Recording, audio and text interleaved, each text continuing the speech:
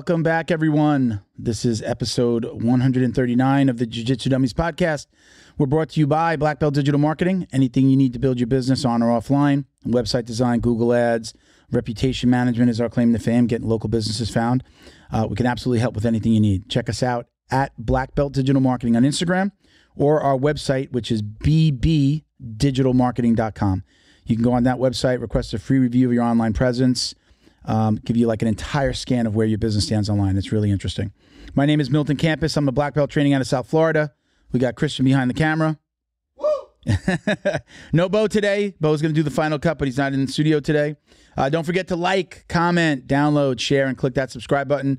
We'd really appreciate all the support. So thank you, everybody. We just hit 15K on Instagram, which is a big deal for us. So thank you, everybody. Again, thank you for the support. Moving real quick. Hopefully, we'll be at 20 pretty quick. Joining us today are Mike and Sheena Bidwell. We're going to bring them in a second. They're from BJJ After 40. I know that you're going to be familiar once you see their faces. Quick few shout outs here. We're going to shout out, first of all, Flow and Roll, been with us from the very beginning. We just finished a belt giveaway, so thank you everybody who submitted for the giveaway, tagged their friends, did all that fun stuff. You can go check them out at flow_n_roll on IG, or you can visit their website at flowandroll.com. You get 20% off of your orders with code JJD. And although we've been talking about the embroidered belts that they do, they've got an incredible pre-order program. If you've got a new gym or you need to stock up in your gym, they've got a great, really interesting way of helping you get your gear. You don't have to lay out a lot of money out of pocket, and your students can actually order your stuff online, and it'll get sent directly to them. They get a bag with it. They get probably some stickers and patches and some extra things here once in a while. So just check them out again. Flowandroll.com, 20% off with code JJD. Also, Leo Optics. Where are my sunglasses? Let me put my sunglasses on. These are my favorites. They keep us in shades. Leo Optics is a sunglass and apparel company specializing in these signature bamboo sunglasses. I love this, right? If we can see that, right? I got these before I was a black belt, but they usually send them out with the red stripe. You can request your belt stripe here on the inside. They have bamboo. They have other styles too, but they're known for their bamboo sunglasses. Their passion is rooted in the jiu-jitsu lifestyle. It's founded in Southern California, and their products reflect the BJJ lifestyle. So go check them out. I think Mike and Sheena, I think I've seen you working with them, right? I know we put you into a couple of posts on our page. You can visit their website at leooptics.com and use code JJD for 10% off. Who else do we got here? We've got Bioprotein Technology. This is a bioidentical alternative to human growth hormone. I've been using this now for probably, 6-9 months, somewhere in that range. I did get blood work done recently. My HGH is up tremendously over about a year and change ago. So this is the only thing that I changed in that regard. So BioPro helps you with anti-aging, metabolism, libido, immune system, skin, cognition, as well as sleep and stress. So I've got the Core to Sleep and the regular. So the Core to Sleep I take at night, and then the regular one I take in the morning before breakfast. You want to take it on an empty stomach. And look, it's just a little vial. Shake it up, put it under the tongue for 90 seconds. It's great. No needles, no side effects. And you can check them out at bioproteintech.com. You get $30 off with code JJD on any of their regularly priced kits. So basically, you'll be buying 2 kits, you get $30 off. All right? All right, that's it. Let's do this. Let's get Mike and Sheena in here. I kept it to under 4 minutes. Welcome, guys. I am so happy. You got Mike. Let me just tell you, you're one of my favorite guys to talk to and follow online. So great to have you back. And it's very nice to meet you, Sheena. I know we only spoke by phone once, but the smiles on your face are like just so inviting and soothing. So, wait, hold on. Congratulations on your black belt. Oh, thank you. Yeah, thank you. I very much appreciate that, man. You know, a lot of hard work, and I truly understand. And that whole now the journey begins. I always thought that was so corny and yeah, whatever. But, now it's like I see the even on the lead up, I started going to the gym more. I was like, when I get this, I'm going to have earned it. I don't want to just get my black belt because the amount of time I was going more. I was going through some personal stuff. So it was like helped me mentally. It's I do feel that extra good pressure in my mind. Like I feel that extra, you got to live up to this now. You want to say you're a black belt. You can't, there's no days off, no taking off, no slacking, yeah, like a sense of responsibility to it now, right? Yeah. It's but it's a beautiful thing, man. I do feel like the journey has just begun, and now I got to keep, trying to keep up. Look, we're, you guys, you're I don't want to say you're most known, but you're definitely known for the BJJ After 40 brand. So I've definitely been following. I started at 41. So, yeah, I mean, there's who better to talk to than you about this stuff? Sheena, yes. I'm not going to guess how old you are, Sheena. Are you over 40 as well? Am I allowed to ask that? Is that okay? I'm 41. Okay. But I started Mike's 15 years older than me. So I've been BJJ After Look 40. at that. Look at Mike's smile. He's like, yeah, that's right. It's been a minute going on to this, though. Yeah. Like, it started, BJJ After 40 started way before then for me. Because she's been hearing about, I'll be 55 in May. So she's been hearing about BJJ After 40 for the last 15 years. Yeah.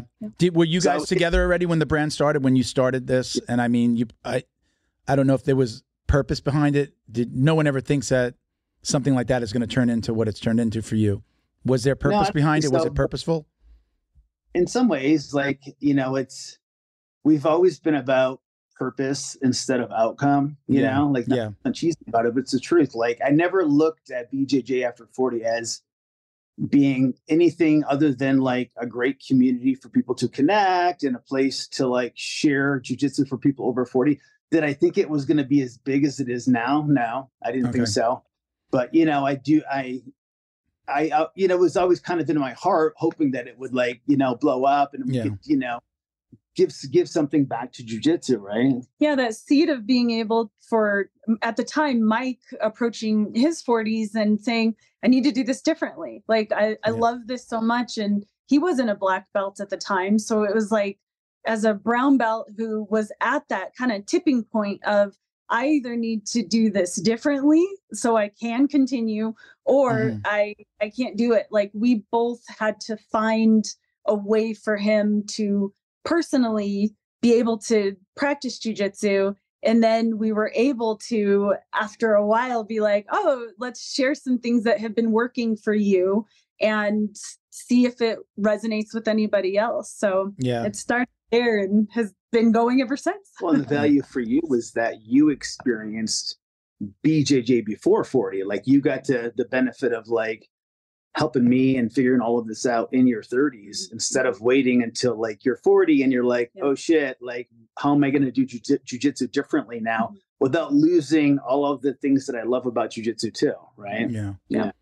Did you guys, I know that we've probably talked about this, man. We're gonna talk like we've never spoken before because not everybody's listening to everyone, right? So did you guys meet on the mats? Were you already doing jiu-jitsu, Sheena? Or did you meet and then he was like, hey, check this thing out that I do. How did that work? Yeah, I was already in stand-up martial arts at the time. And so Mike and I did meet on the mats through martial arts. It was stand-up, though. It was Taekwondo. It was not jiu-jitsu. That was traditional martial arts. But then the second we started dating, it got hot and heavy and quick kind of when we met. Like, we were, immediately, like, pretty much we knew we were always going to be together, we just kind of knew. So like right away she was doing jiu-jitsu with me. So when you've been doing jiu-jitsu for 20 years, like plus, like how long was it for you from white to black belt? And I was there. I promoted her all the way through too, like her blue belt, her purple, her brown, and her black belt. Like, she's my first black belt. Yeah. So 39, I think. So really. Was there ever a time you said you knew you guys going to be together as someone who is relatively newly single? I think about it's, I'm out there dating and when I'm talking to women, I'm talking about like, you don't have to do this, but I need you to be passionate about something that's like healthy, either the gym or martial arts. Like, if there was a checklist, I'm like, part of my checklist is like, I need you to do something or be as into something as me. Like, I hate to use the word obsessed, but like, I'm going to be on the mats as long as I can, like you guys are saying, right? It's a requirement for me to meet somebody that does this or something like it, or that passionate. Let me use that word. You're that passionate about something that's physical, that's keeping you healthy and in shape. Does that make sense? Right. Oh my God. Totally makes sense. Because I before Sheena, I was married before, and I had come off from a divorce, but I didn't have a partner before that was like into like martial arts, and they don't have to necessarily be into martial arts, but like had a passion about fitness or anything like that. So when Sheena and I connected through martial arts, I think that was like, we both were like excited to have a partner that was into something that each was passionate about. Right. Yeah. Absolutely. And the difference in the quality of person you are and who you as yourself bring to the relationship when you are actively mentally, emotionally engaging in your well-being. And the person that you're with, of course you want that reciprocated. So it's definitely an okay ask for even just like, I think what you said, Milton, is important, like something that you're passionate about, because if you're not passionate about something, and it doesn't always have to be like your career too, it could be something that you just love. Like it could be fitness, maybe not fitness. You could be into painting or music or something, but I think it's important as, partners to support each other in the things that you are passionate about or the things that you want to have in your life. And what's amazing about jiu-jitsu is, yes, it is the mental and the emotional, but it's the physical chess. And if you are in a relationship with somebody that you care about and their physical being isn't there, how can you be in a relationship with them? So having an outlet for them to, in a healthy way, get their energy out, have their muscles growing and their mental energy as well. Challenging your mind, all of the great things that we love about jiu-jitsu. Right. Yeah. How hard is it? I'm looking for the advice here. How hard is it to, you were going to somebody else's gym doing Taekwondo when you met, right? This wasn't your own gym. So you're at somebody else's gym and you're training together. When it got to the jiu-jitsu side, Mike, that was your gym?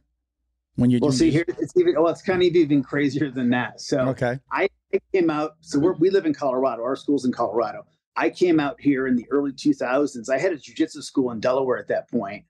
And I came out here with a couple jiu-jitsu guys for a martial arts marketing boot camp. And the school that was hosting the boot camp was the school that she trained at. And so I believe everything happens for a reason, right? What's that? Everything happens for a reason, right? Like there's, It's our origin story. But basically, so I came out for this boot camp. She was working at the Taekwondo school that was hosting this thing. And I went to that school to visit a day before the actual boot camp started. They had all the martial arts school owners could come down and tour the school, and they did a presentation and stuff. And she was working at the front desk. And I come into the school and she's working. I was like, wow, this girl's pretty hot. Caught my eye right away.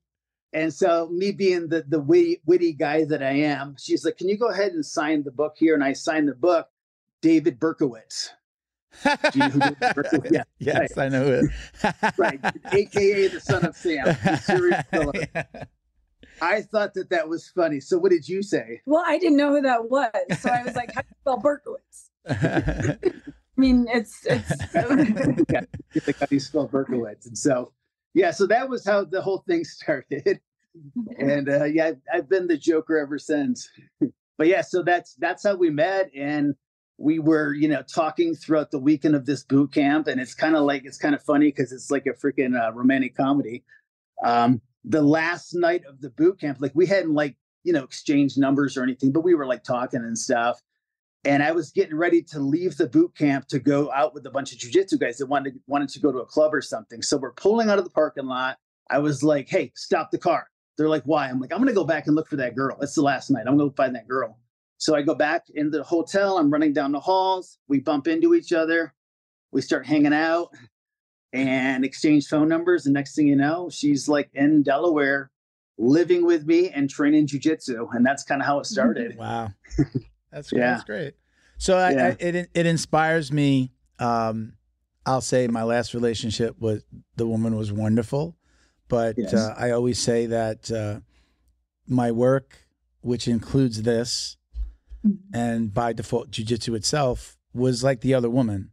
It was I was doing this without her.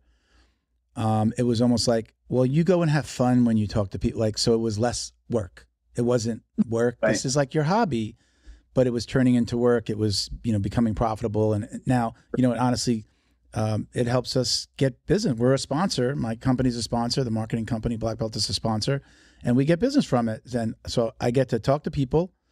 Sponsors are paying us. I get clients from my other company from it. And I love jiu-jitsu, right? So it's just like, she just kind of never saw that. And it was always like a sore spot. I needed that support. And it was more like, like we weren't on a team. It was like we were adversaries. And this was like the thing that we were arguing about, which led to, always leads to other things. So now I'm sitting here going, it's funny. Me and Christian always, Christian got me on the dating apps. Christian, our producer here, is just like, you got to get on the dating apps. And I did it. But it's like, again, I've met some great women, but I'm always like, it comes back to, what do you do for fun? Or, do you train? Do you go to the gym?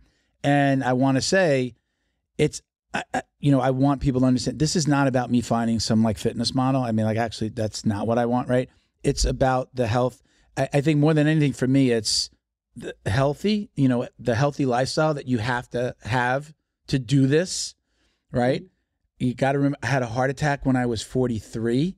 So like, this is even more important to me, to live healthy, to eat healthy food and shop at Whole Foods. Like, I've had women like, oh, Whole Foods is too expensive, I'm not going to shop there. I'm like, don't you want me alive longer? Right. Like, I just need somebody by default that's just like, oh yeah, of course, that's a given. Right. So I go back to, I really feel like it needs to be someone that really not only understands the fitness side, but ideally, if I found somebody in jiu-jitsu, would be great. Because again, I named my company basically after jiu-jitsu. I've got the podcast, and if I'm not doing this, I'm at the gym, right? So it's becoming even more and more important. I'm leading to the question of, when you guys are on the mat, like, how difficult is it to like watch your wife maybe roll with another in the beginning? Let's say in the beginning, like, okay, she's training with guys and like, guys but I should say this, like, in my gym, we haven't always done this, but we've very much done this for the last few years, is the women train by themselves. Like, that we train on the same mat, but the women usually roll with the women, the guys roll with the guys. It wasn't always like that. Definitely, I'm a bigger guy. I'm 230, so most of the women just aren't a good fit for a good roll with me. It's probably not great for either one of us. I shouldn't maybe say that. They might think that it's not a great role for them, so why would they want to roll with a guy that's almost double their size? But just watching your girlfriend at the time rolling with men, did that bother you? Is it something that you had to get used to? So I've seen like both sides of it, because Sheena, even when we were doing jiu-jitsu together, like, there were schools that like we trained at where she was doing Muay Thai and doing MMA classes. And I watched guys like literally punch my wife in the face. And that, honestly, like, I'd be lying if I said, no, like, she's her own person, she can handle it. Like, of course she could handle it, but I had more trouble handling some of that, honestly. Like, I couldn't even watch her take Muay Thai and MMA classes. But with jiu-jitsu, I've never really kind of felt that way with you and other men.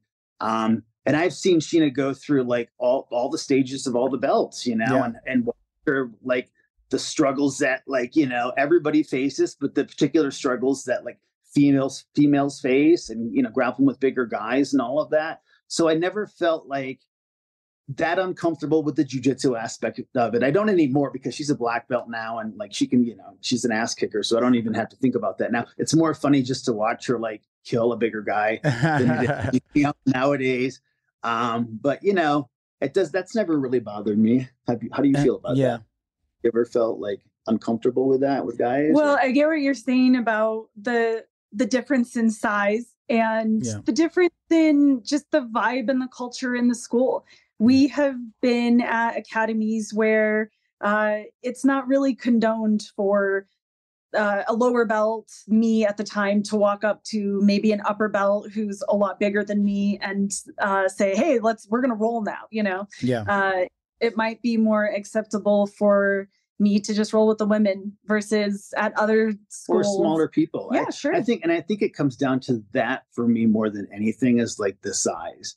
Like, we would all love to think that, size doesn't matter in jiu-jitsu, but we all know that's not true. Like, when all other things are equal, size you know, is and a strength, right? Strength comes into play as well, right? So doesn't speed, so doesn't, like, you know, flexibility. Like, there's different attributes that are going to be, you know, overwhelming, but weight alone is a big one. It's not even, you know, it's like when someone I always feel like there's about a 50-pound threshold. Like, if someone is like more than 40 or 50 pounds bigger, like, it's just, you know, you can have fun with the roll, but there's still going to be like, there can be somewhat of a safety issue. Like, if you're a bigger dude and you come down on just even passing the guard, your knee comes down on her leg hard, you know, you can jack somebody up pretty easily. Like, you know, even with the two of us, like, I always have to remind myself, there's like always going to be like 50, 60-pound weight difference. Like, we have a weight difference in us. And so when I roll with Sheena, I have to be very cognizant of, like, you know, like, that there's certain things that I'm not trying to do, you know, versus like if I roll with someone who's my size, I can, you know, feel a little bit better about, like, you know, trying to smash them and that kind of thing. How do you feel about that, Sheena? What are your thoughts on that? Well, so because let me can I preface that with something like, I know that sometimes when I've said that in front of somebody, male or female, they get a little annoyed if I'm kind of saying like, I'm taking it a little bit easier on you because of your size. Do you know what I mean? Sure. Right. Sure.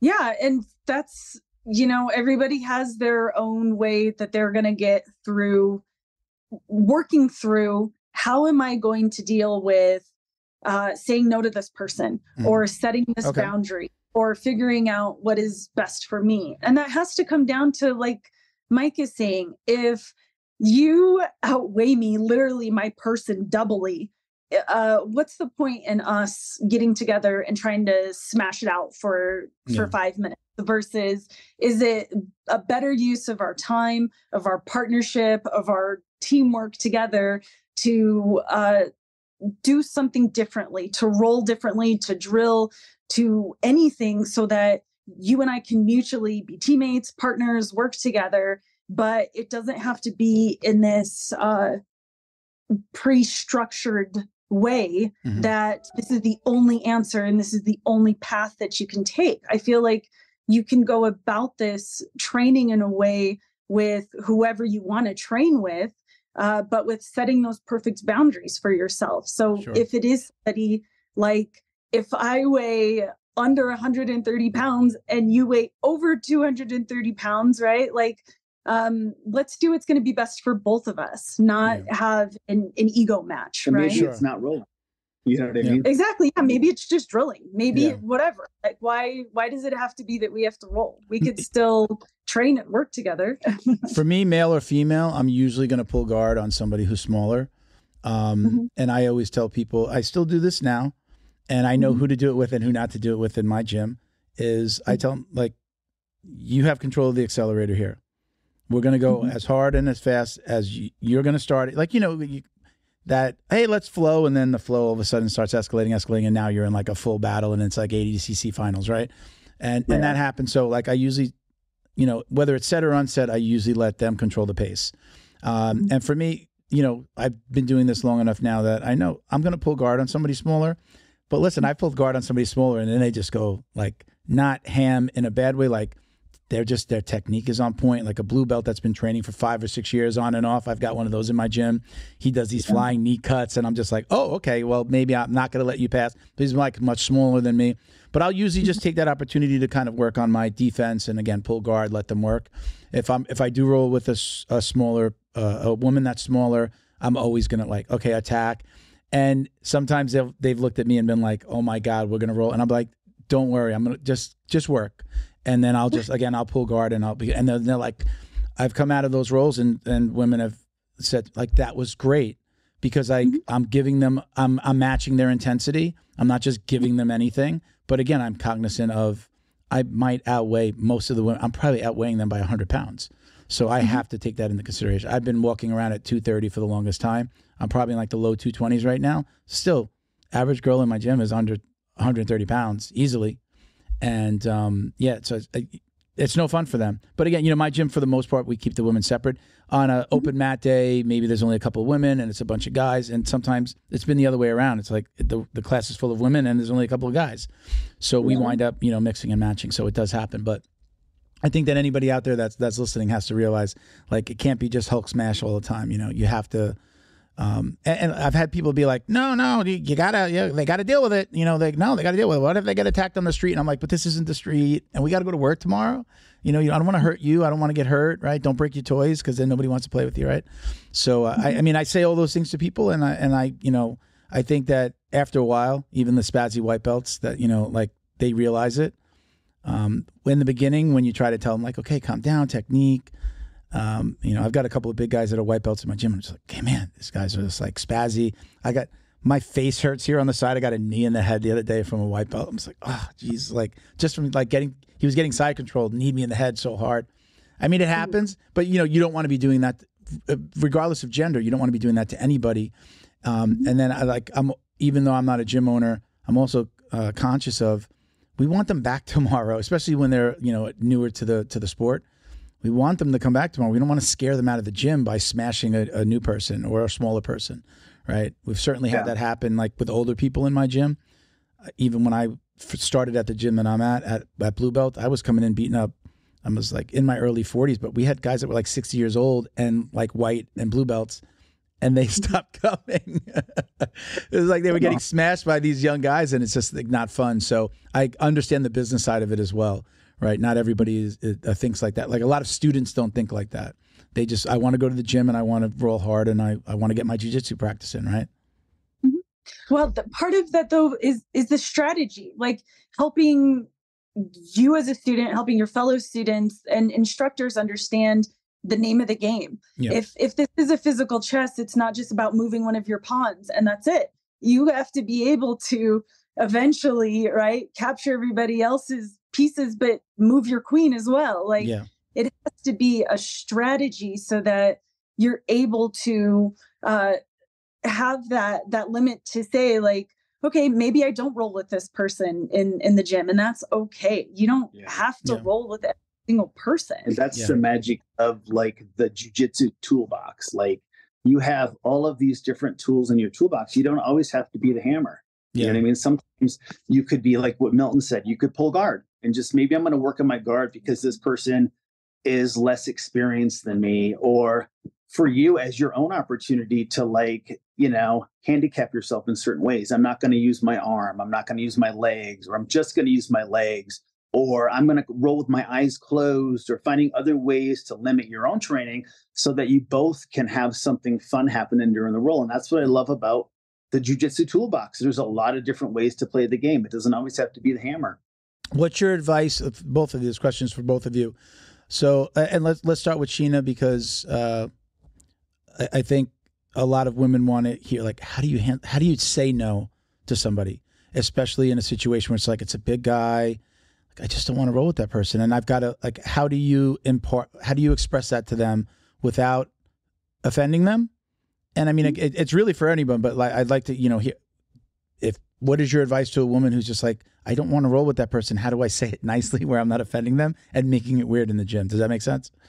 I would ideally recommend any woman to find a way where she can perform comfortably. So maybe she doesn't want to roll with them. Would she be okay doing the move on them 5 times? Would they be okay drilling? Would they be okay in any scenario working together, so they can, once again, still have the time, the camaraderie of it all. They still get work, but it doesn't have to be in this one specific parameter of like, all right, well, if we're not rolling, if we're not going, 100%, then it's not going to happen. Yeah. Maybe it's a time for them to redefine their relationship and kind of get to the root of that insecurity, where this is a chance for me to have an opportunity to, in a safe place, let somebody know what feels good, what I'm interested in, what my needs or desires are, and then work through that safely on the mats. And then we can do that off the mats in the rest of our lives, right? Like, Isn't that the point of jiu-jitsu, is to have this help us with everything that we need? So if there isn't a guy who we're specifically like thrilled with rolling about, what is possible? What are we capable of doing with that person? And then if there's like absolutely no way for it to happen, it's okay to set that boundary. And it starts with no thanks, right? Or not today, maybe next time. Or I'm sitting out right now for this round. Thanks for asking. No, but thanks for asking. And that's okay to say too. Yeah, and if that's not, honestly, like I always feel like if that's not acceptable in the environment you're in, then it's like, then maybe you need to think about the environment you're in. Like that should be okay. Like I don't feel like if somebody, you know, like listen, you don't want to hide from the challenges of jiu-jitsu. There's no way to escape that anyhow. Like you're going to have to at some point, like you can't move forward without that. So, you know, I don't think as long as you're not feeling like you're avoiding them because it's just like, you know, it's a tougher role. Like I like what Sheena said, creating some parameters and doing it maybe a little bit differently. But I think it should be okay in any environment to say no to certain people, like if it's just not your vibe or whatever. Yeah, I've given the advice before, and I think that this is I'm going to probably expand on what Sheena just said, because I've given this advice even for people when they roll with me. Special thank you to the crew over at Flow and Roll for all their support. Flow and Roll is renowned for their incredible no-gi rash guards, shorts, and leggings. Flow and Roll has quickly become the premier custom apparel provider for academies big and small throughout the United States. Reach out today to discuss your custom order and ask about their incredible pre-order program. You can send an email to flowandroll@gmail.com or visit their Instagram at flow_n_roll and shoot them a direct message. And yes, they can create an awesome custom gi for your academy as well. Visit flowandroll.com to check out their awesome designs, and while you're there, pick up a Jiu-Jitsu Dummy signature tee exclusively at flowandroll.com. And remember, you'll get 20% off your purchase of t-shirts, rash guards, or gis with code JJD. For Spazzy white belts, if I'm going to roll, I'm the black belt and there's a Spazzy white belt, I'll ask them if they want to work on something, or hey, come here, hey, start in my guard, and then we take it out. We start to take them out of that, like, well, I've got to pass this guard and I got to go really hard. Right now we're in like, even though I'm not a coach in my school, we get into this like kind of coach-student relationship, and then I can kind of guide them. Hey, look, you should put your leg here, and you start getting into this kind of teaching thing, and they realize like you're not, Mike. You said this on one of the other podcasts. Like, I'm not someone that you have to get through. Do you remember? You remember mentioning this? You used Michael Jordan as the example. You said like Michael Jordan didn't have to like play basketball with his coach every time and then like beat him to like, okay, now I can go out on the mat. It's not the goal to get through you. You're not somebody that they have to get through. So it's the same thing for me. Again, I don't own my school. I'm not a coach at my school, but I think we start to say that like we don't have to have this competition. Let's learn jiu-jitsu, and you have a black belt in front of you. Like, ask some questions.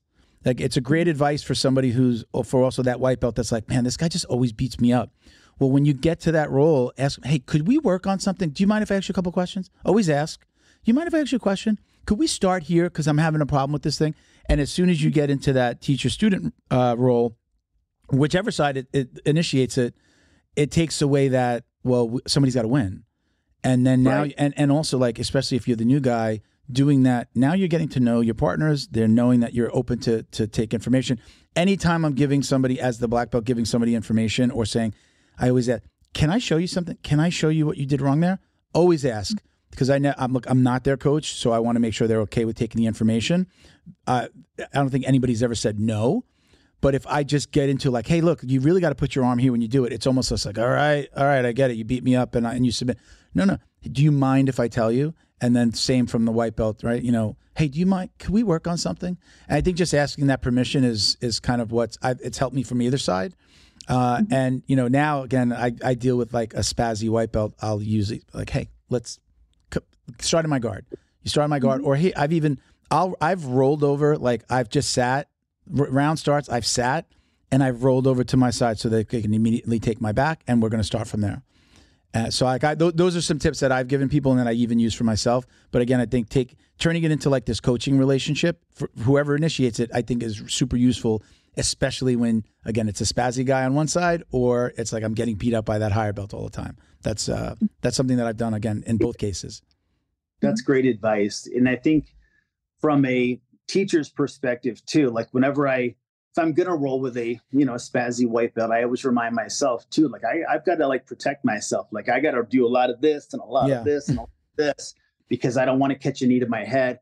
But I also like the idea of like what you were saying is for me to set some parameters with them too. Like, let's work on some of your technique. Let's help you out. Because I have to often remind myself, Sheena's been a great reminder for me that I am not the thing my students need to get past. Like talking about the Phil Jackson thing, like, Phil Jackson's job, as the coach for his team for the Bulls back then was not to play every player one-on-one to prove that he's worth coaching them now, right? Yeah. Mm-hmm. His strength is in his coaching. And I have to remind myself as I get older, Sheena will tell me, she'll say, Professor, you got to be there tomorrow. Like, don't kill yourself tonight. Your students need you. So I let her be that friendly reminder for myself that like, yeah, I want to roll with my students, but like, I can't engage my ego either and make it like that I got to like kick their ass or I have something to prove to somebody too. Sure. Well, and for us in our own game, how do we roll with somebody who we don't necessarily want to roll with? And maybe it's that we do find a way to create parameters for ourselves so that we can roll together. Or if we're not able to roll together, maybe we're able to drill together or like work on a certain technique or, something together so we can at least partner and move together in a way that's good for everybody, right? Yes. What do you think about the statement? I've heard this at different points in my jiu-jitsu journey.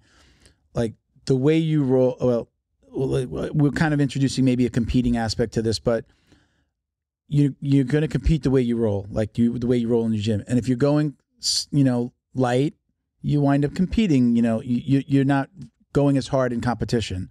The affiliation that I was part of originally was like huge on that. It's like, it was like, go hard. Like, it was fight sports. So it was, cyborg at the top, kill. It was always like, go hard. And if you were rolling light, people would be like, no, you're going to fight like that in the street. You're going to fight like that in competition. But I mean, there's like there's a point like you can't maintain that, especially if you're not doing this professionally. But it was preached to everyone, regardless of why you were there, whether you were just a hobbyist, you were competing, or you wanted to do this as a living. What do you think about that statement? What do you tell people when you hear something like that? What would you say? So there's two aspects to this. Like first, as a competitor, I was always taught that you save something for the day of competition. Like that was always kind of my training modality. Like if I put it all on the mats and I get to the competition and I'm not at 100%, like that's a huge problem. Getting to a competition at 95 to 100% is a huge feat in and of itself. And if you can actually do that, you're probably going to be that much further ahead of all the other competitors competing. So there's that aspect of it, like leave something for the day of competition if you are a competitor. The second part of that, there's been a move now in mixed martial arts for like fighters to not do full contact sparring like in the gym. Mm-hmm. It's more like a light tap sparring and then guys saving everything for the day of competition. And actually, even in Muay Thai, they spar that way most of the time. It's like this light kind of tapping sparring, and then it's actually full spar on the day of competition. And why would people do that? Because exactly what you're saying, it's not sustainable. Like you can't continue that. Yeah. We use different parts of our brain when we are fighting and in survival mode versus when we are learning and playing. So if you want to access those regions of your brain, those cognitive thinking skills, you need to do it from a place of calm. And if you are taught in a way, survive, go, and then you go and compete that way, you are forced now to think and operate at a level that is not significant enough to get you that win, to get you that medal, especially when you're competing. That's the most important part, to keep your wits about you and to keep that cleverness so that you can have the strategies available to you and access to them to be able to breathe and to stay calm and to think. It's when you're not able to do that that you're going to get yourself in trouble. Okay. And think about how that even like ages you, like that kind of constant like stress hormones all the time. Every time you're rolling, you're going to age in dog years, like for your jiu-jitsu. Like you're going to get older quicker. Like your jiu-jitsu journey is not going to be fun for you. Yeah. Yeah, I definitely see, for me, my journey, I really want to be doing this for a long time. I turned 50 this past year. I'm like, I don't feel 50 in here, but sometimes the body, like in my heart, I don't feel 50. In my head, I don't feel 50. My body, after a couple of training sessions, I could really feel it. What are your thoughts on, I know for me, every couple of months, it winds up just happening, life happens, and I got to take a week off. I tell people, like, it's such a good thing. Like, it's okay to take a week off or take a long weekend. You don't have to train every day, especially when you're getting older, because it's not sustainable. And, the back hurts, and then you don't want to train, and then it starts getting your mental. What are your thoughts on taking breaks at any level, at any age, but especially when you're older? I think that any kind of, like, we're talking about the parameters again, like, training there can be different versions of training. It doesn't have to be that, like, you go in every day and you roll it crazy hard, then you do that for a couple of days and your body feels like it's just, dead. And then you're trying to do it again, and that's not going to work. So maybe there's different parameters you can put on your training. Like, maybe today I'm just going to drill. I'm not going to roll. Or it's going to be like no rolling Thursday. Or, I rolled last time, so today I'm going to just practice technique or something like that. I think it's okay to have different versions of your training. Mm-hmm. And so that's on the mats. What about off the mats? Mm-hmm. What is just your lifestyle? Like, just because maybe you didn't go train in class that day doesn't mean that you didn't wake up and stretch. Doesn't mean that you didn't sweat and move your body. Doesn't mean that you didn't go out and get nature and engage in wonderful relationships and evolve your communication skills and get out of your comfort zone a little bit at work and try something new and different, right? That's the point of jiu-jitsu, is maybe I'm not training an armbar today, but I'm training at my business. I'm training at my life. I'm training to be a better person or friend or something like that. So I highly encourage people to take their training off the mats. Just because you didn't spend an hour in class, it doesn't mean that you're not living like a martial artist, or that you still can't incorporate and infuse that into your everyday decision making. Like, when you go and sit down, like, okay, I know I'm not going to class. I'm taking a break from class. So I'm going to do jiu-jitsu in the kitchen. I'm going to fuel my body so that when I go into class next week, I'm a machine. I'm ready to go. Yeah. Right. Yeah. That's, I guess, I would recommend. Yeah. I love that. What is your world? What is your world like, or who is your community off the mat? Is it like me, who, like, it's all jiu-jitsu. It's all jiu-jitsu people. They've become my friends, my family, my confidants. Is it the same with you? Or do you have people that you know and that are in your life that don't do it? And are those times like a little like they don't understand it? You know how we obsess. Like, what is your world outside of jiu-jitsu or off the mats? We don't have a ton of people in our life other than like immediate family that are like non-jiu-jitsu. Pretty much everybody else that we talk to is either a student, a friend, or someone that I'm friends with in the jiu-jitsu community or something like that. Like, we don't have a ton of non-jiu-jitsu friends. It's like, it always reminds me too, like when I was in the military, like when you're in the military, you're like a soldier and everybody else is a civilian, right? Because they're not in the military. I feel like jiu-jitsu can feel like we do jiu-jitsu, then everybody else is a civilian. Like the normies. What is it? Is it like Harry Potter? I'm not a big fan of those movies. It was a little bit after my time, but what do they call them? Like normies or something? Like, it's just like, somebody who's outside of our world. Yeah, something I can't relate to non-jiu-jitsu people. I don't know. I don't even want to say like I have more respect for jiu-jitsu people, but I guess I probably do in some way. I guess I don't know. I feel I think, but even if we don't have a big, like a bunch of everybody, jiu-jitsu, it's like we could go anywhere in the world and we have that family. We can go online and we have that community. So it's like, and that's with anybody, right? So. Yeah. No matter what your world may or may not have in it, it is really special because there are these relationships, Sure. So, but us, basically, it's jiu-jitsu 24/7. So that's going to lead us to the retreat, but I have one other question. Yeah. What is it like? Like, do you guys, like, okay, you're married, there's going to be these little arguments in any relationship.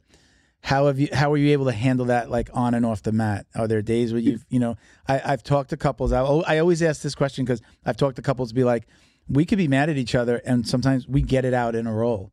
Like, we'll get on the mats. Tubby Aliquin and her husband Eric talked about, like, they'd be mad at each other and then they'd be like, let's get on the mat. Or they're they're in class, and then it's like their time. They're the two that need to roll together. Like everybody's matched up, and they roll, and they wind up. Sometimes it gets intense, but most of the time, the anger, like it's over after that roll. Have you guys experienced anything like that? Is that what happens with you, or like talk to us about that a little bit? I mean, definitely in the past we had those kind of rolls. I don't know that we do that as much anymore, but we used to. I definitely remember some rolls where we were like maybe mad at each other that day, and then we got on the mats and no one said anything, and we rolled and we like kicked each other's asses, and then we were like fine with it. Yeah, we got that energy out. But then, you know, it's kind of gotten to the point with Mike and I now where I feel like our roles are very, they're technical, and we, I don't know that we're mad at each other a lot.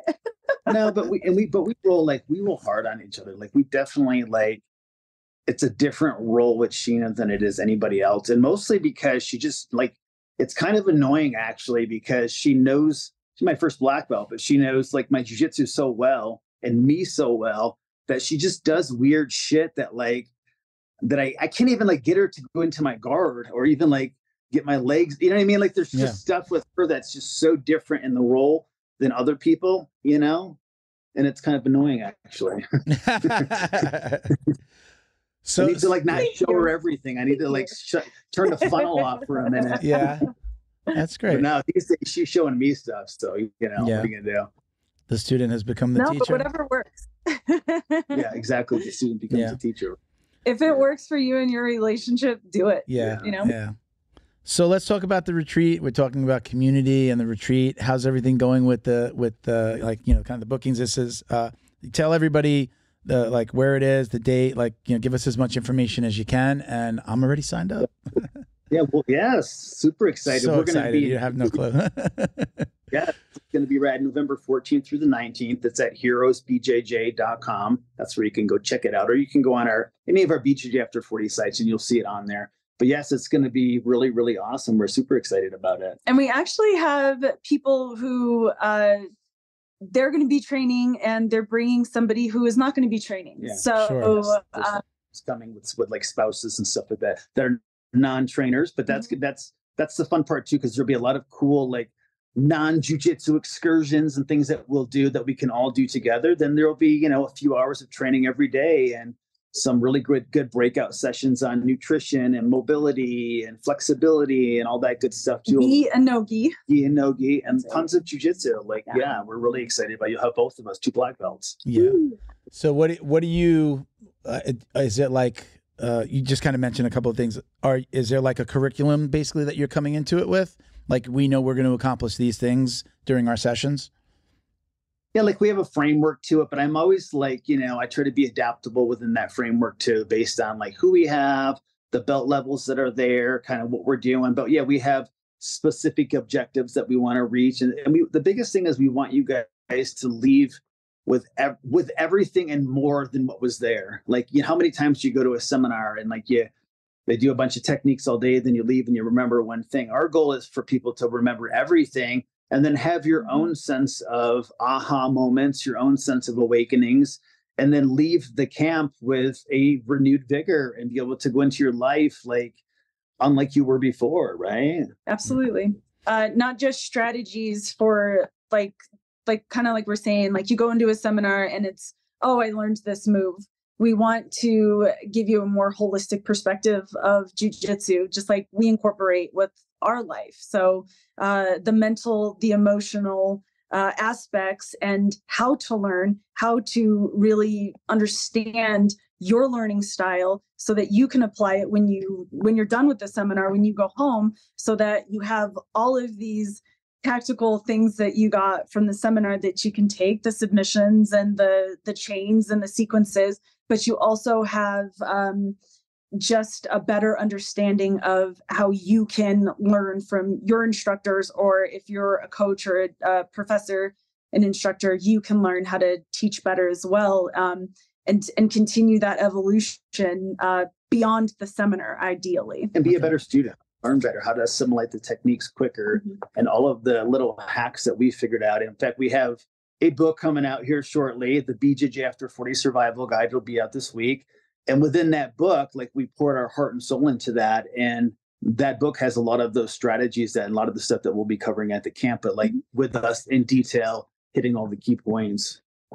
And as far as the retreat, right, I know that, I don't know if I read this or if you said this to me, maybe I saw it in a post. You don't have to be over 40 to come to the retreat, right? If you're a jiu-jitsu practitioner and you are under 40, you are very much welcome, right? Totally. Yeah, and that's kind of like what we talked about earlier with the BJJ before 40. Like it starts in your, starts wherever you are now. Like starting those habits and doing those things now is going to make a huge difference in your, whether you're going to be 35, 40, 45, whatever happens to be. Yeah, so it's open to everyone. Yeah. Now let's talk a little bit more about the book. What inspired this? Was this something a long time in the making? Did somebody ask you to write it, or did you guys just think, like, I think, it's time to let's start writing some of these things down? How did that start? How did the process start? Kind of both of that. Like, it's a lifetime, literally lifetimes in the making, in the sense that, like, we both did. We put everything into this book that we would want any practitioner of jiu-jitsu to learn. Everything on the mats, off the mats, all of the mental aspects of training. So it has like literally everything that we would want to incorporate for you into your training. What we found was we have these platforms where people, regardless of their age, adults are coming and they're interested in doing jiu-jitsu or they're doing jiu-jitsu. And a couple of things were happening when they would come on the platforms. They would be really excited and like really involved pretty quickly, right? And it would either be one of two things. One, I got injured and what do I do? Or how do I not get injured? And it was to the point where there were so many questions.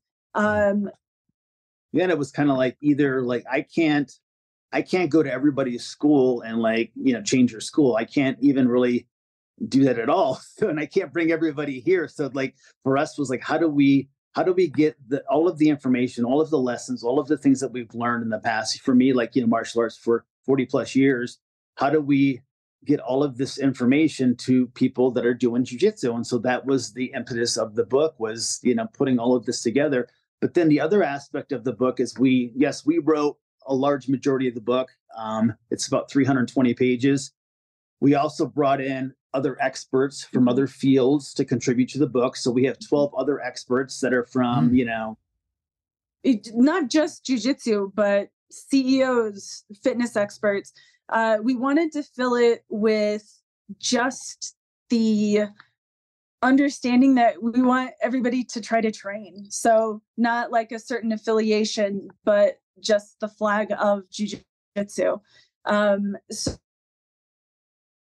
trying to find people that would help you do that are going to help you stay on the mats, that are going to stay injury-free. And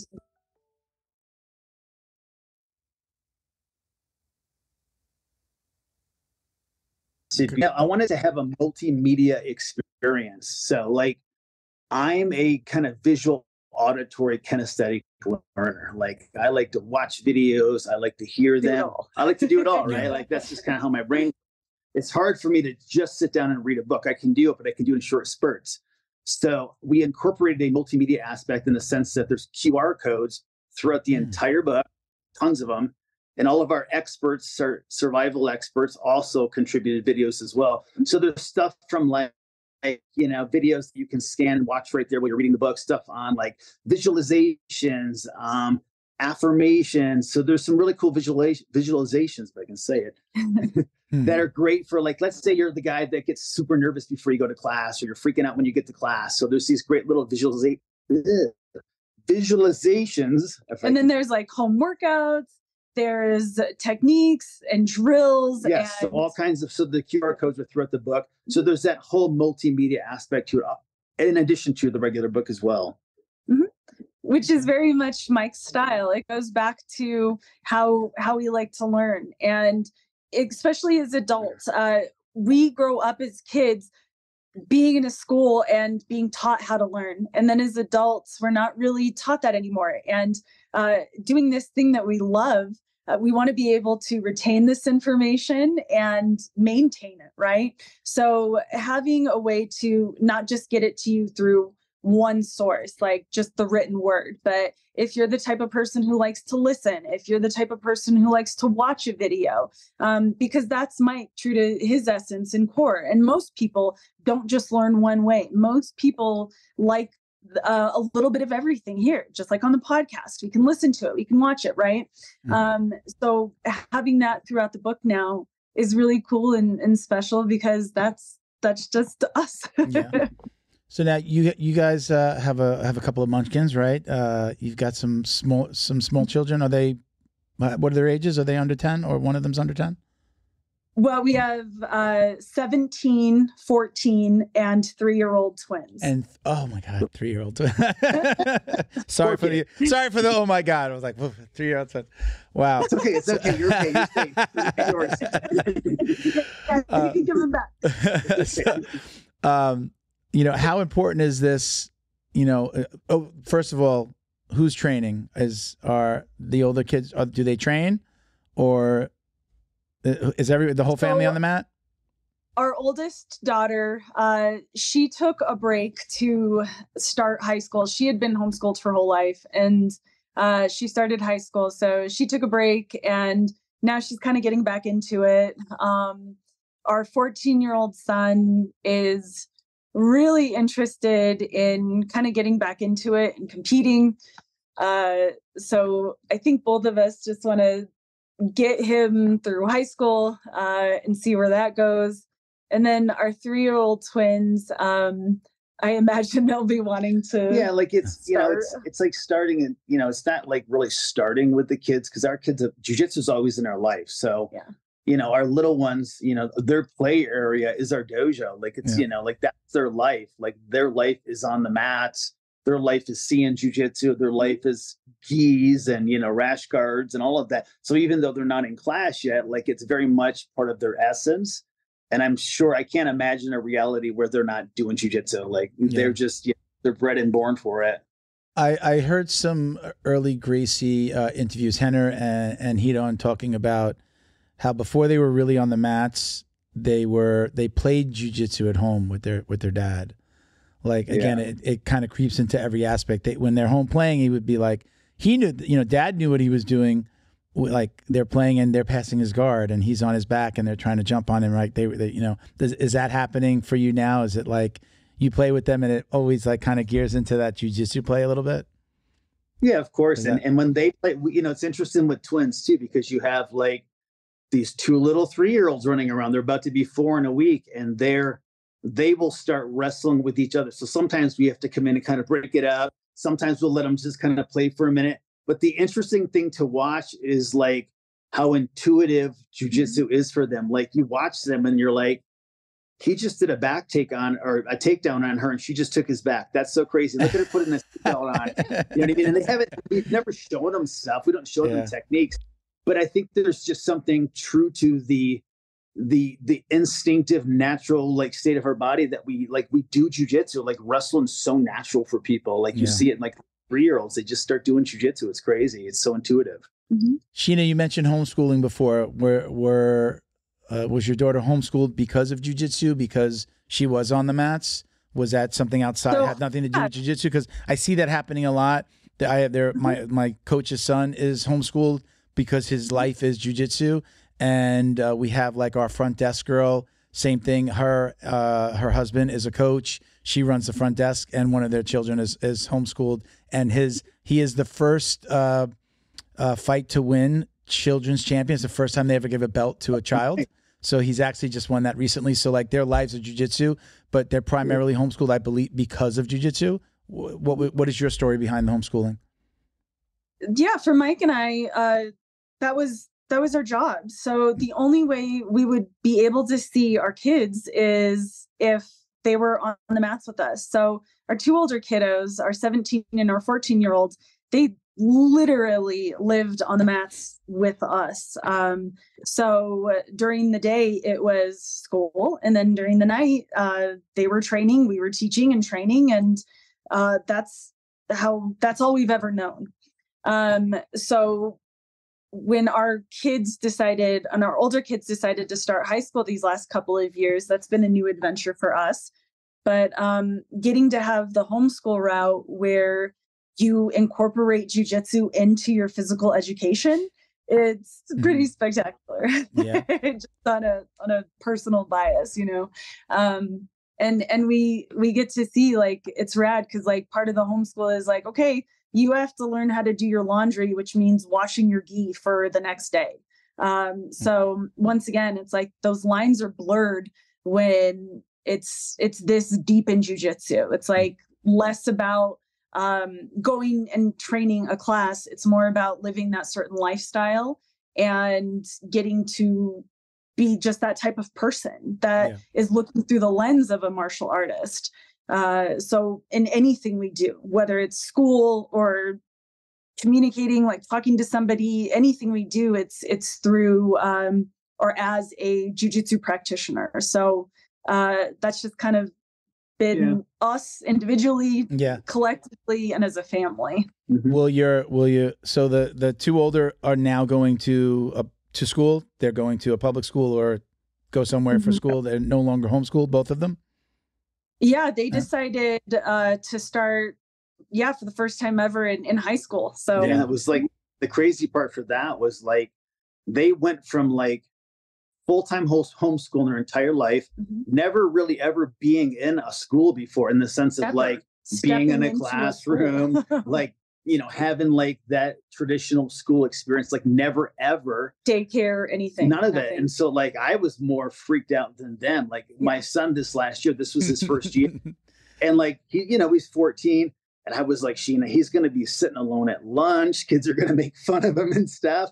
And it was like the complete opposite of that. She's like, kids don't do that in lunch anymore. They have phones. And it's not like, this isn't like the 1980s. It's not your high school. He's like the best kid ever. Like he's got an entire network of friends. He's got an entire social thing. But the fact that we were able to homeschool, like, and I think we gave them a really good homeschool experience in the sense that they never were like these kids who were like children of the corn or something and secluded in their basement or something, you know. They were like in the jiu-jitsu school around other kids. They're like super social kids and they're great kids. And what I think is cool about it for them is that they didn't get to high school with like 10 years already or 8 years or something of schooling and burned out on it. They were like excited about high school and they're excited about homework, and they're kind of like, you know, like little nerds about that, but like, you know, and it was their choice. It was their choice to do this. Yeah. And they you know, they like playing sports and doing stuff too. So it's really cool to see them have that like really balanced experience, because I used to think like I came from the era where homeschool kids were kind of creepy and weird. And like, you know, it's just not like that anymore nowadays. I think it's pretty common, especially like post-pandemic, more than ever. Yeah.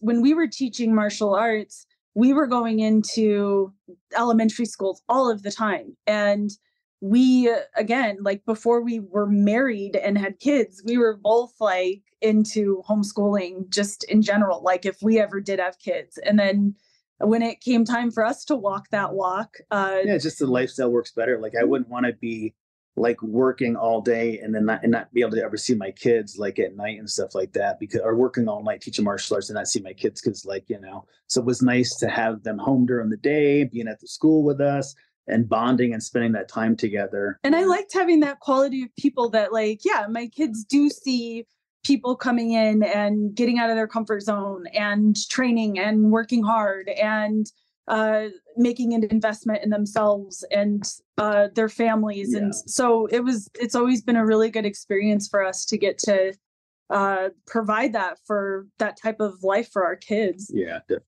I see in the kids in my school, so many of the kids, the parents wind up training after the kids have started. It's just kind of it's a thing. The kids are there. You're talking to the parents. You're like, come to the adult class. It happens a lot. Again, they've become, you know, they work at the school now or they coach or whatever. Did the kids in your school, like, let me finish that. In mine, I see that the kids, even if they're in different elementary schools from some of the surrounding towns, but they all come to jiu-jitsu at our place. It's crazy. Like they're such good friends. Like, they have their friends in school, but the jiu-jitsu kids are their circle of friends. These guys, they hang out, they sleep over at each other's houses, they go to movies, they go to places together. The school does a summer camp, so that gets them even closer, you know, just kind of outside of that, just the jiu-jitsu side. Do you find that with your students?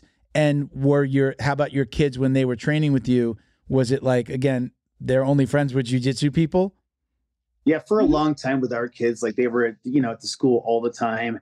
So they were always around other kids that did jiu-jitsu. So they kind of grew up with that. And I think it was really awesome for both of them too, because my son grew up knowing that like girls could kick his ass. Like he had a healthy respect for females, including his mom can kick his ass. You know what I mean? So it's kind of like, I think that was really good in terms of taming their egos in a healthy way growing up. And we see it in our own academy where like, you know, like mom and dads, and we have all kinds of families. Most of our students are families, or, you know, so they're here with their kids and their kids are hanging out while they're taking class and they're hanging out with the other kids. And I see kids going off and doing things together and having social events. So I think that's what's so great about the jiu-jitsu community for anyone, is it literally gives you a place and a community and something to be a part of. And I think it's accessible to anyone too. When truly. you have like that, because you have different types of friends, right? But when you have that friend who on the mats has your back maybe, but like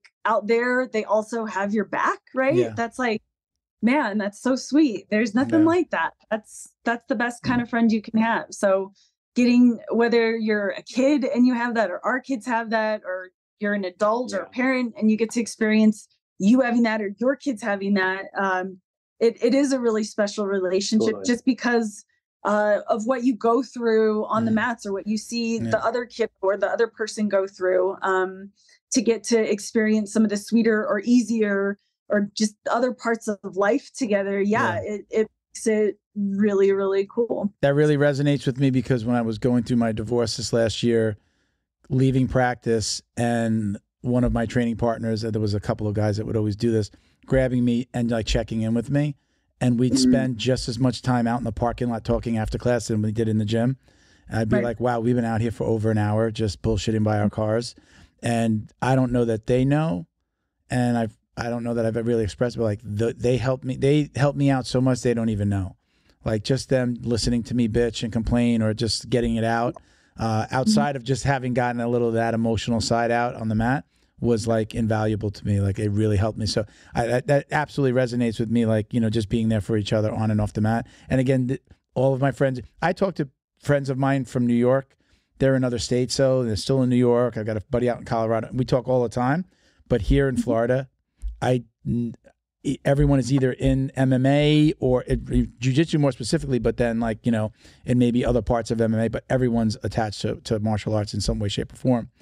That leads me to my next question for you guys. Will you homeschool your kids? Will you, the twins, will they go through that same process, or will it be different for them?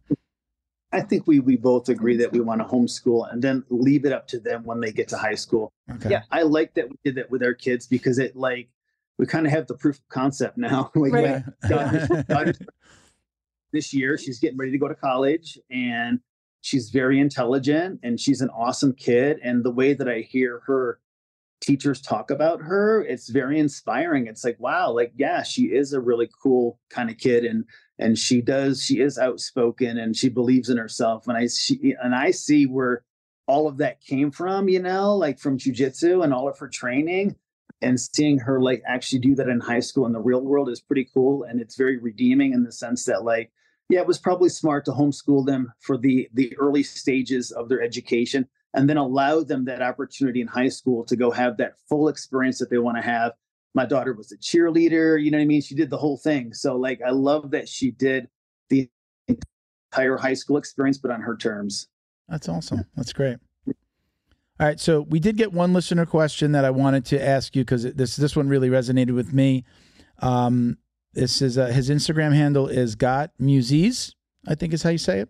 So what are your thoughts on training takedowns after 40? And I want to preface this. My own statement is I deal with this a lot because, you know, a bad lower back.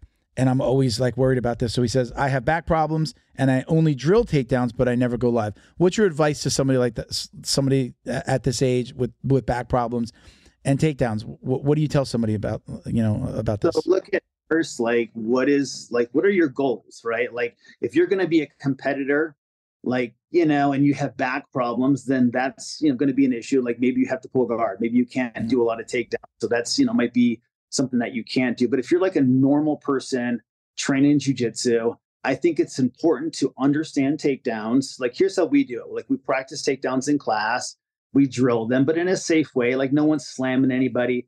And then there's only so much of it. It can't be like an entire hour of takedowns. So maybe it's a small burst of takedowns. If we want to practice it in more of a functional way, we'll do something like this. So if we taught like single leg takedown that day, then we get to the point where we want to roll. I'll say, all right, guys, you're going to move around. You're going to decide ahead of time who's doing the takedown, who's receiving it. So move around, do some fakes and stuff. You're going to grab the takedown. You're going to let them do the takedown. And then when you hit the ground, then you can start your roll at that point. So again, putting some parameters around the takedowns, still practicing them. But I don't think that really, honestly, anybody over 40, and even when I was competing, like I competed in my 40s quite a bit. And I actually got takedowns pretty much like every match. I had one good takedown, like an outside leg trip. That was about it. But I would get it every single time. Did I practice it leading up to the tournament ever? Probably not. Like, I didn't even do a whole lot of stand-up takedowns practice. And again, I would save it for the competition. So there's that aspect of it. But I think like for normal people, hobbyists or whatever, training in a gym, I don't think it's a good idea to do stand-up takedowns, resisting 100% and just trying to like get a takedown without hurting each other. Because then again, what is the goal? What is the point? If the point is to educate ourselves so we understand the concept, the principles, and then the specific details to achieve that, absolutely, yes. Know a basic sweep, know a double leg, know a single leg, know, just maybe a handful of takedowns, and that's it, right? Why do you need to be an absolute expert at every single takedown, 100% every single time? Is that the name of the game here, right? Sure.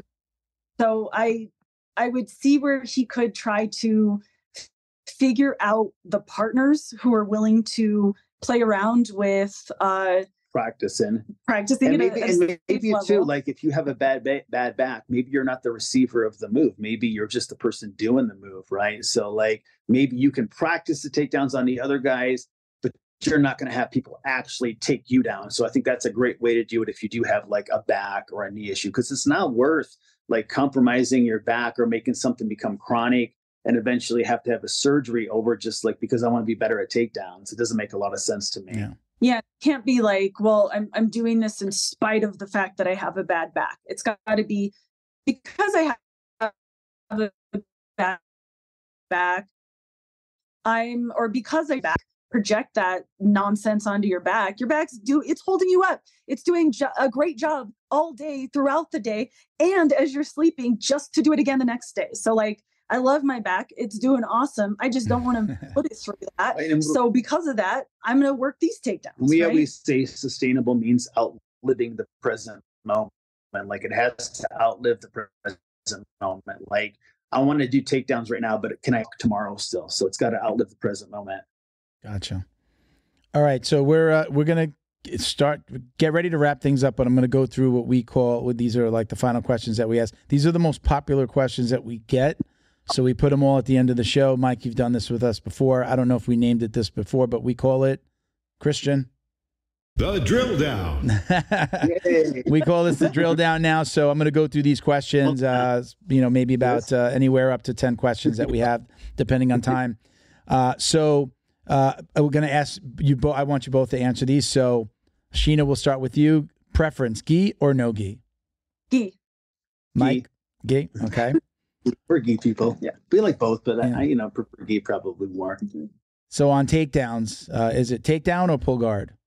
Takedown. Takedown. We're old school. All right. Okay. Music during rolling, yes or no? Yes, definitely. Yeah. And then, Sheena, what's your go-to? You have control of... Yeah.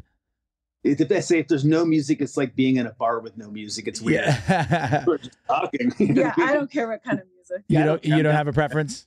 Music, yeah.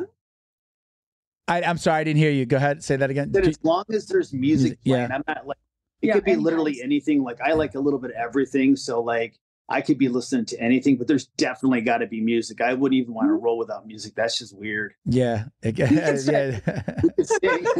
I like to sing. No matter what's on, if I know the word, I love to sing to my rolling partner.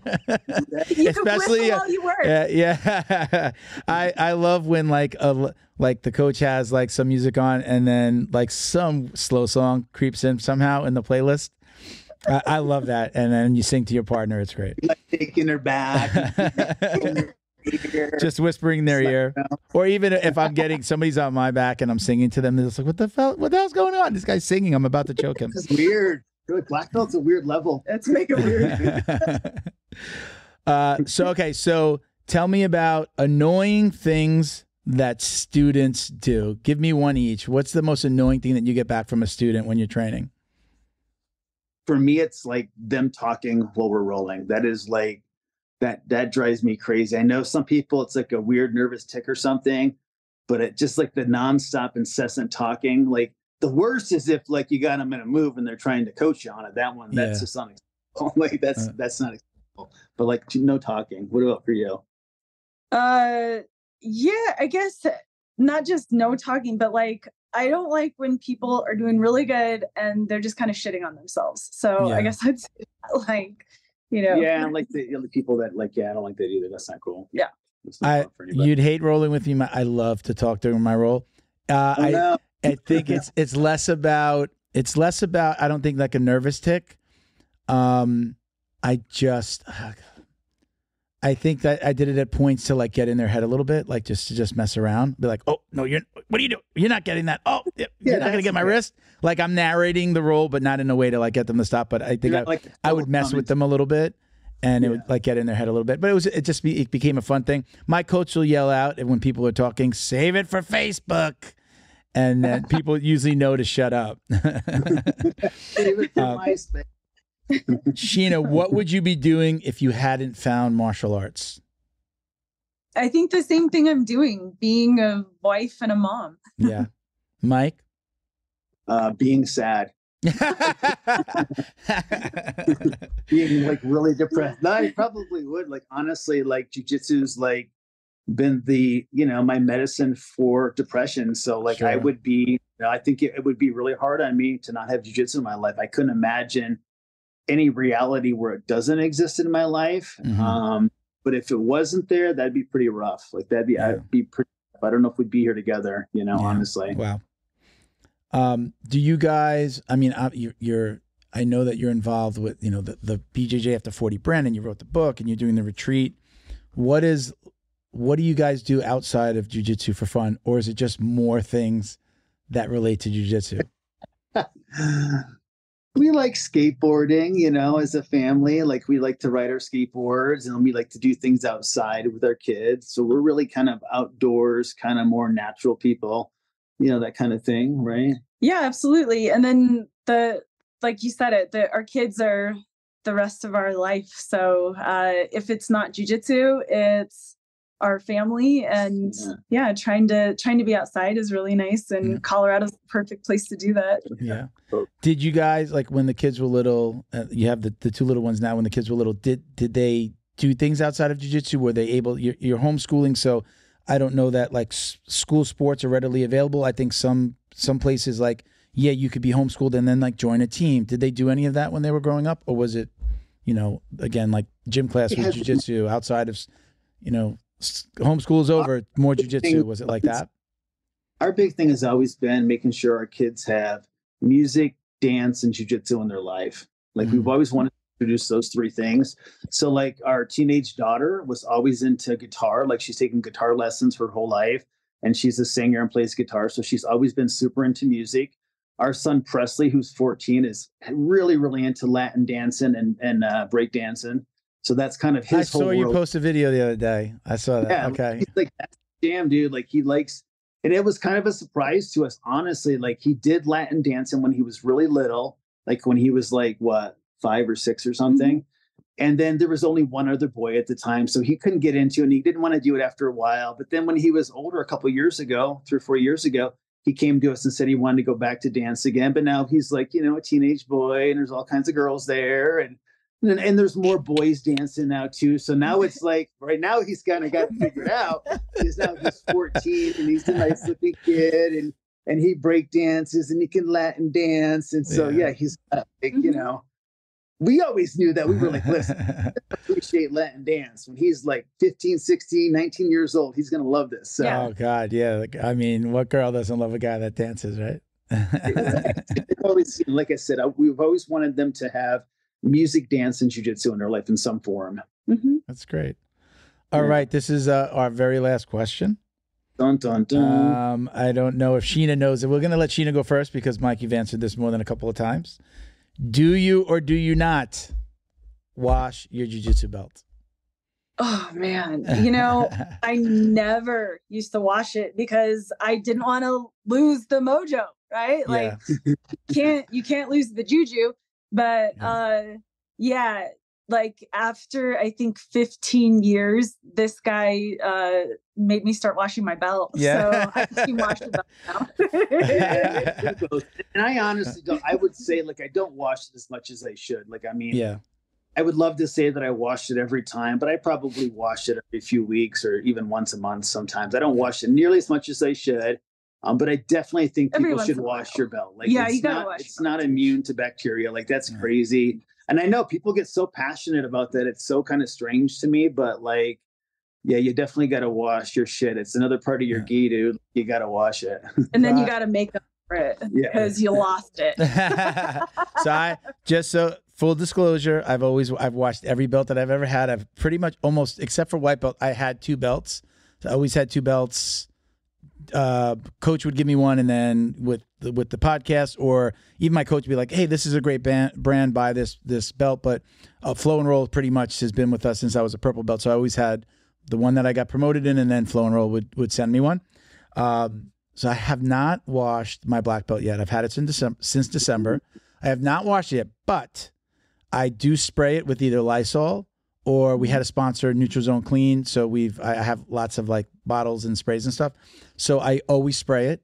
I take it, I hang it, I spray it. So I've done that because other people have told me, well, do this if you really want to keep it clean. So I haven't washed it yet. I will wash it.